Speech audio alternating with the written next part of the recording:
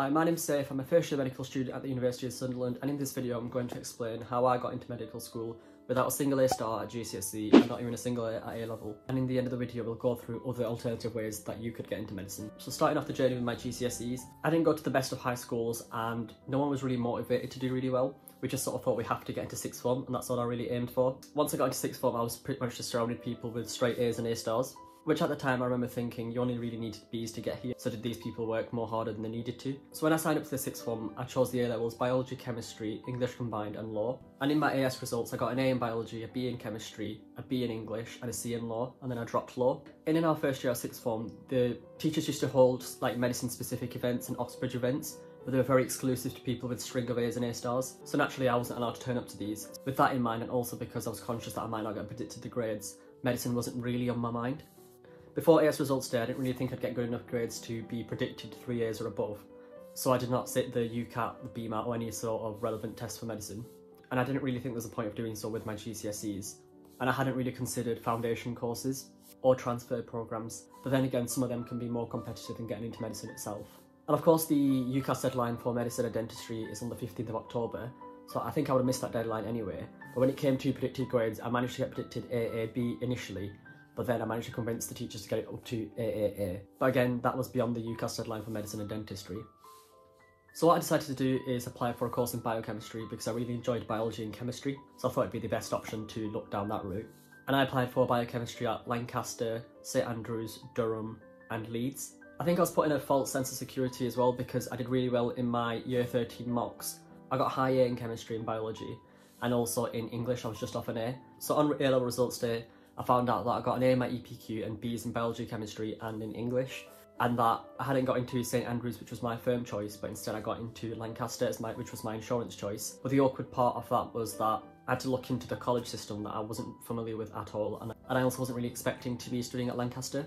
But I was also comforted by the fact that I had friends from my sixth form studying at Lancaster. So now I thought there's no need to really work very hard because I can probably maintain these grades, which was wrong. And with that in mind and realising that the entry requirements for my biochemistry courses were lower than that, I wasn't really too fussed about working very hard, which then resulted in me getting 3 B's at A level, which meant that I didn't get into St Andrews but into Lancaster instead, which was my insurance. I remember being on the fence about Lancaster because although I liked its course because it had a lot of chemistry and a lot of biology, whereas most courses kind of just had biology, but I didn't really like the campus. I think that was because of just previous misconceptions. So in my second year, which was during the height of the pandemic, I decided to go ahead and apply for medicine. I managed to get a few more work experience done, such as working at Lancaster Infirmary.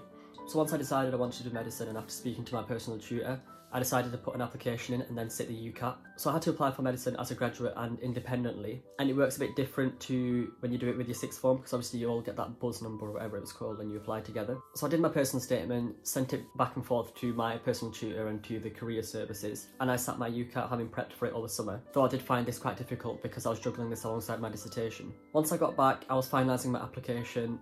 I managed to get my predicted grade, which I think was a first, which meant that my application was a bit more competitive for the course. And the universities that I applied for initially were graduate entry medicine in, so I think it was King's College London, Queen Mary in London, Southampton and Birmingham.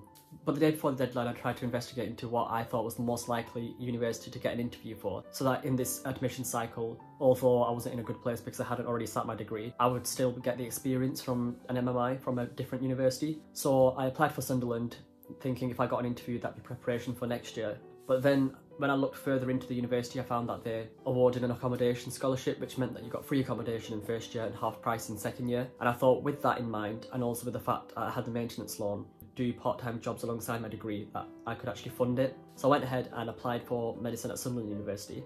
So I didn't actually know about all these scholarships and ways to fund my degree up until after MMI. Might as well go ahead with this university rather than hold back and then apply once I've got my degree. Before we had our interview though, we had to do a roles and responsibilities form, which if you passed you'd get an MMI, which then if you'd passed I think you got an offer. I might be missing a stage, but they're the ones I remember off the top of my head. Then from that point it was just getting hold of your vaccines, doing the health declaration forms and getting the forms sorted for your DBS. And it was on the 1st of February that I got the conditional offer to study medicine, given that I got a 2-1 at least in my degree. So then I just continued on with my degree, relaxed over summer and started in September. So in terms of alternative methods to get into medicine with low grades, you can go through the foundation route and do a foundation year. These are offered in many medical schools such as King's College in London and Southampton.